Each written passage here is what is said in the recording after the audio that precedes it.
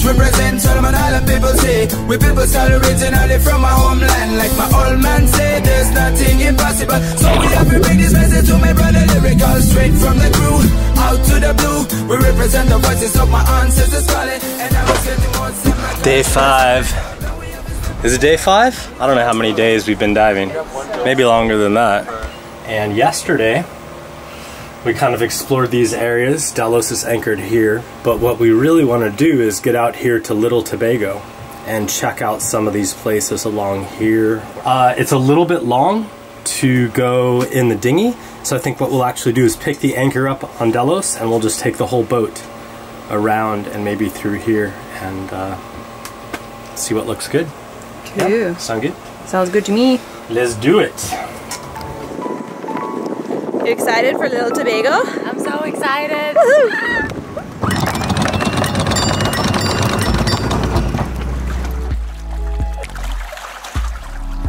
When you're like picking out a dive spot, do you have kind of like a mini checklist in your mind of things you're considering when you're looking at a spot? I like drift dives, so I'm looking for like cool bottom contours that will lead current around an island, or steep drop-offs. So when I look at the chart, it's 52 meters, and then right here these lines get really close together. So you have quite a big change in depth in a small area, which means there's a steeper drop-off there, which is always kind of cool. There's always a lot of fish life when the bottom contour changes, like stuff for coral to grow on instead of just a big flat sandy area. But also I think what's really important is currents, because whenever there's any movement in water and currents, it brings nutrients in, and fish love to swim around in currents and eat. So anytime that there's water moving around, there's going to be some kind of life.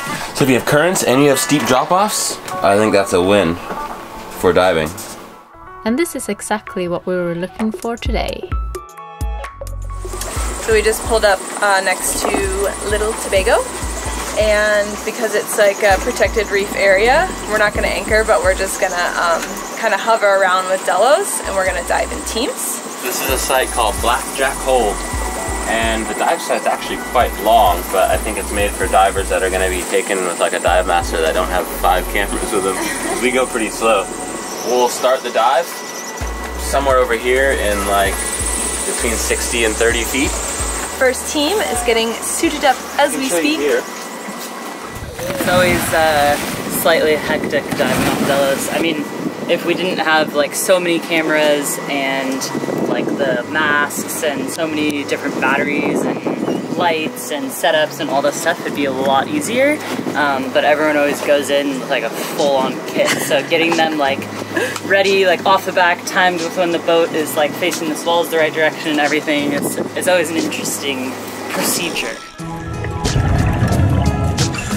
Yeah, let's get down to the 20-meter contour, and we'll just follow that around.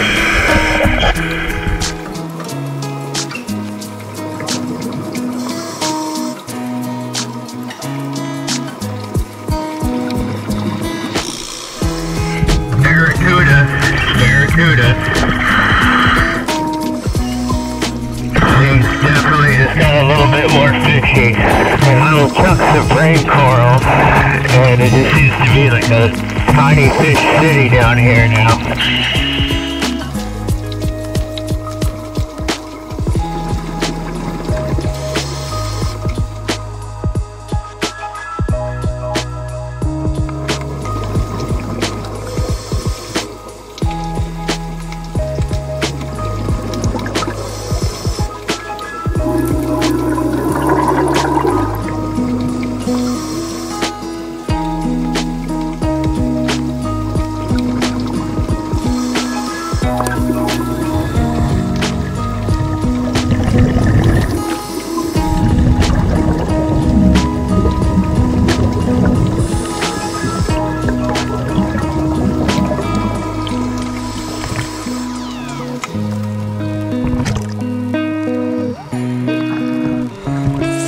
So we just saw this surface marker pop up, and they are so far away, like the current has got to be ripping down there. So Blue went out in the dinghy a while ago and spotted them, and I just zoomed in super far with this camera.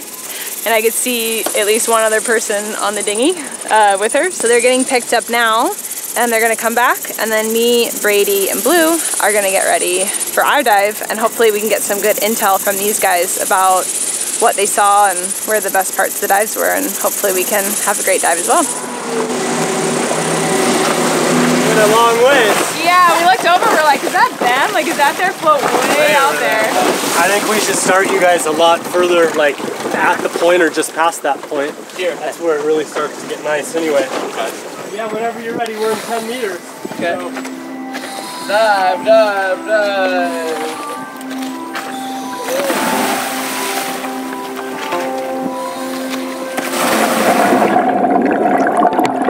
So we just dropped down and we're in about 40 feet of water.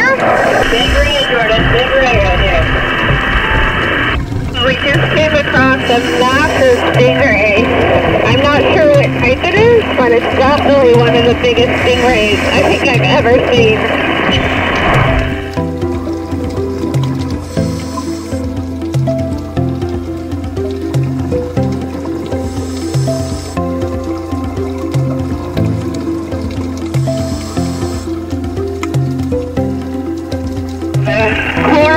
Here is just astounding. So much health, so much biodiversity. It feels like I'm swimming in an aquarium right now. Check this out, you guys.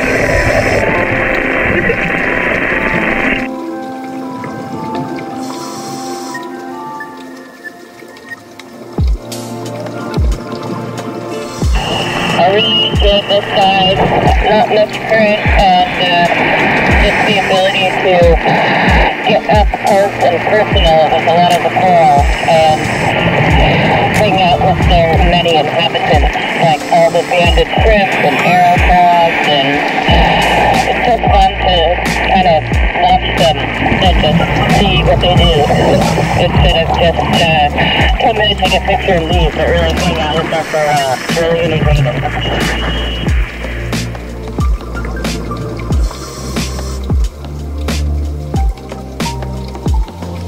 You can't really tell when you first look at it, but there's all these tiny little holes along this coral, and in each hole are these like little itty bitty teeny tiny blemmies just poking their heads out, and they are so cute. It is so crazy. When you look up, there's just like a layer of fish above you, and as the depth changes, it's just like a cloud that just hovers above you, just raining fish down on you. It's so cool. We're getting low on air, so it's time for us to start going up, but I definitely wouldn't mind paying this part of the reef another visit.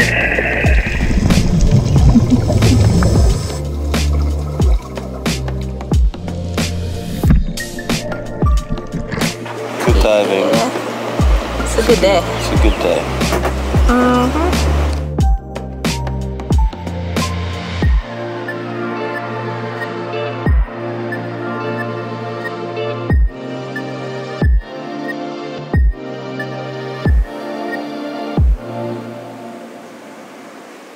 It's not a bad bounty for the day. Not a bad catch.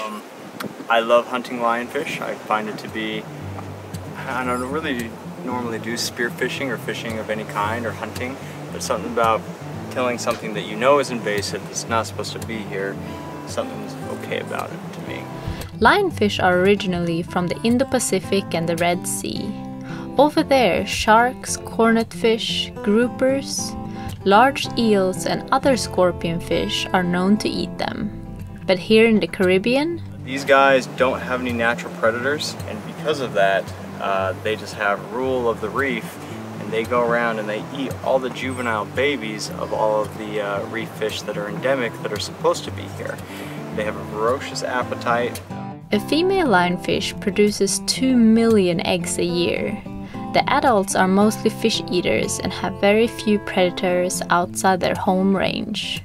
Research has been done showing that a single lionfish can reduce marine creatures by 80 to 90% in its home range within 5 weeks. They've only been here in the Caribbean since the 80s. They believe that somebody from an aquarium dumped a pair of lionfish, and that's all it took for them to spread throughout the Caribbean. I read some different theories apart from the one Nate just said to why the lionfish spread in the first place. One being that a big hurricane destroyed aquariums, releasing the lionfish into the wild. Regardless, it's pretty safe to say that the whole invasion started in South Florida and have now spread through the whole Caribbean. The saying is eat 'em to beat 'em. So the diving community is calling on all divers to do their part to start hunting lionfish. This guy pops up with a lionfish on a spear. Nice. So lionfish is part of the scorpionfish family. So they are venomous, and what's venomous about them is these spines right up here. Okay, and what's gonna happen is your hand's gonna go numb, the body part's gonna go numb, you could get sick. Have you been hit before? I have. Not underwater, but while cleaning these, I have been hit, and it is not a pleasant. My hand was numb for about 8 hours, and then it just finally came back. So we're gonna cut these guys' bellies open to see what kind of reef fish we can find. I'm not a master at filleting fish by any means, but let's see what we find in here, okay? How'd that go? Went pretty good. I got as many as I could. There was a bunch of like these little ones that I just couldn't even really get to. But so out of this lot, you know, I got I don't know, dozen plus of reef fish. So that's why it's important. That's what they're doing, devastating the reef by eating all the endemics. So eat 'em to beat 'em.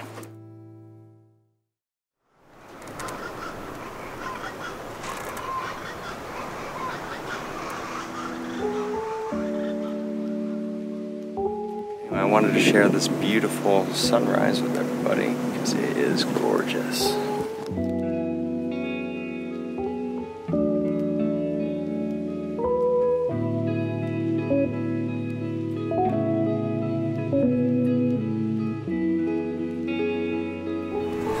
I also wanted to mention for a moment about how awesome I think it's been to have Nate and Jordan be crewing with us.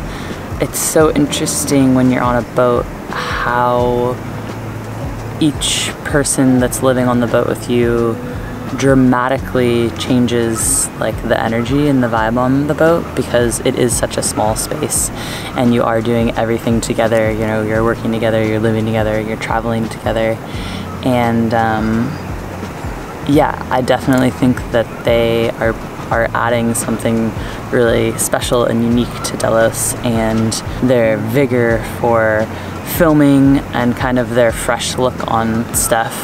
I think once you're on Delos for a while, the things that you feel inclined to film change, just because things begin to feel more and more normal to you.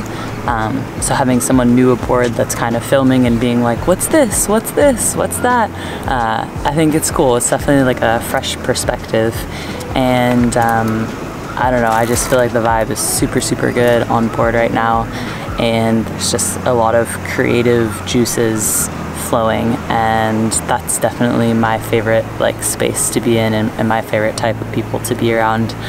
Yeah, it's fun to form new friendships with people under these conditions, and I'm definitely enjoying having them around for sure.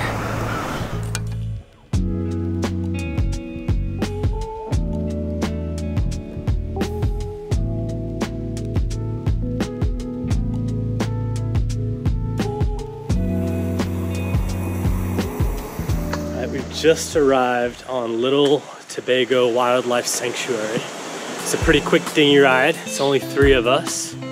We've all got our sun hats on. And we're gonna walk up the hill and see what we can find.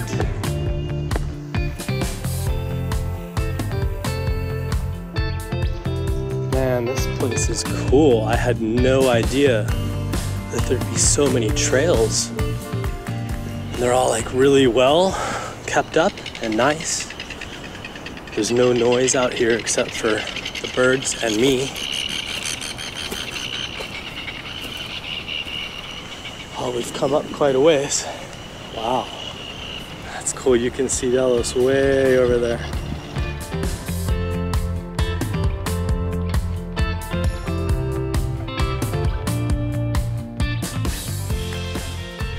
So we just made it to this little outpost. Brian says there's bats in there, so we're gonna go check it out. Alright, I'm going in. You can definitely see him in there.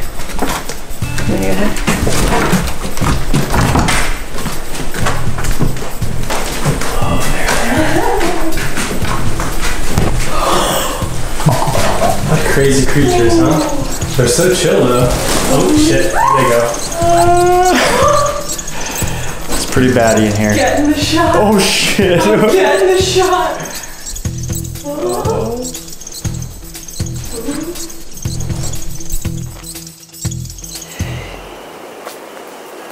Everyone's kind of spread out a little bit. Brian's doing like a time-lapse video and just recording some audio. I'm not exactly sure where Nate is, but I think this is the first time in the 2 weeks since we've been on Delos that I've been by myself, which is pretty crazy, but it's really nice. Like, I never really thought of myself as like a bird person or like a birder. I know this is a really popular place for bird watchers come here, like they travel from all around the world to come to this place, and I wasn't sure if I ever really understood the appeal of birding, but man, it is just magical out here.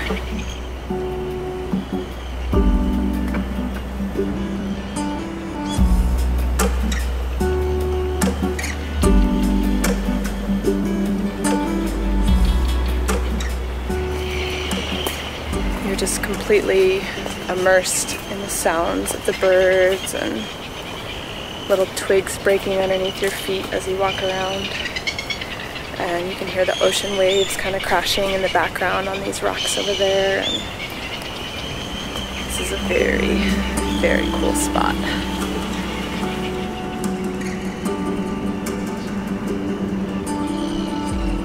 Okay, now you can really hear the birds. They're going nuts. I made a little call to one earlier, and there was one that was, every time I would call, it would call back to me. Let's see if I can get him to go again. Woo! Okay, that one's like, woo, woo, woo, woo, woo, woo. Either that's Brian, or there's a bird that I'm really connecting with right now. This is so cool.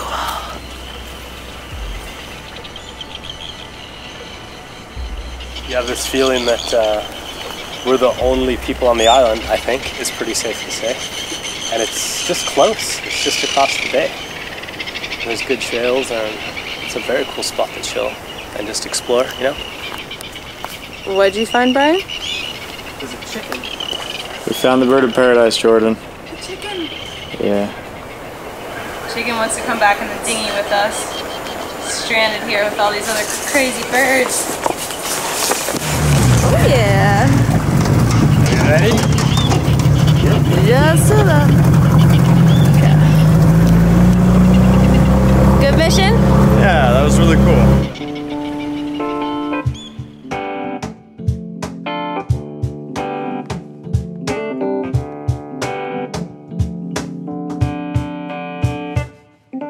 Up next, we do one more crazy dive in Speyside and have a great overnight sail to Grenada. Good morning. Doesn't get much better than this.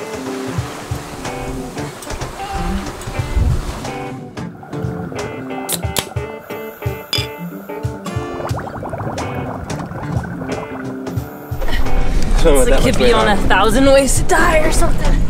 Drop weights to your ankles and go down. Yep. Try and drink beer underwater. First thing you're going to want to do is get rid of these spines, because while you're cleaning it, you definitely don't want to get hit by these. So, sharp pair of scissors. Oh gosh. Need protective eyewear. I'll note that we have a vegetarian filming this, so he's not probably loving what I'm doing. Ooh, bad. Ooh, bad. First week was in very dirty conditions. Stop. And tell me, are there many other dolphin trainers from Jamaica? No, I'm only one. No. Yeah, born and bred, baby. Reppin' Jamaica. Go get those dolphins. Business in the front, party in the back.